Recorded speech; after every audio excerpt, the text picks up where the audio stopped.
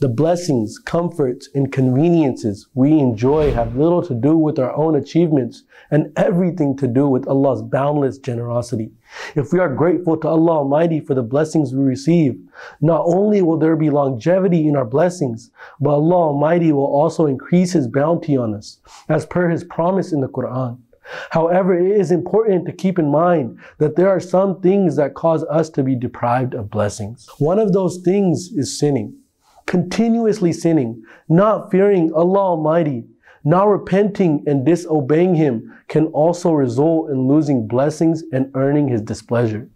The Israelites were punished when they disdained the heavenly food that was sent down for them. Whatever food they had gathered for the next day was burnt and no sustenance descended for them anymore. This is why the beloved Prophet ﷺ stated, if it were not for the Israelites, food would never spoil, nor would meat rot.